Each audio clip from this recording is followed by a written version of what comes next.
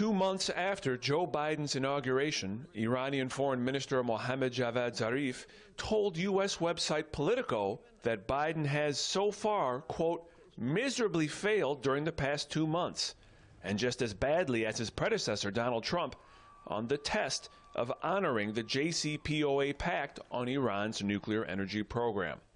No formal announcement has been made regarding Iran policy, but it appears that Biden has continued with Trump's unilateral and illegal demand to tear up an international treaty which took 12 years to negotiate in order to restart diplomacy.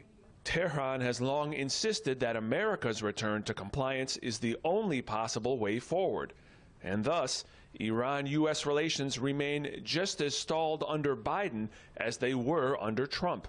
The Biden administration reportedly just informed Beijing that it will continue to enforce Trump-era sanctions, which aim to cut Iranian oil exports to zero and thus devastate the Iranian economy.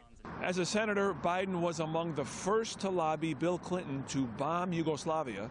He voted in favor of the invasion of Iraq in 2003, and he is considered to be on the hawkish side of the Democratic Party when it comes to foreign policy. Biden campaigned on a promise to return to the JCPOA. The idea that, on the one hand, he's saying he's committed to re-entering the JCPOA, but then expecting Iran to be the one to make the first move, it's totally contradictory. Just as with their other deadly international blockades on countries like Cuba, Biden could immediately restore diplomatic normalcy with an executive order to return to the internationally recognized JCPOA and to end sanctions. Many in the diplomatic community and elsewhere will continue to hope for just such a move from the new U.S. president. Ramin Mazaheri, Press TV, Chicago.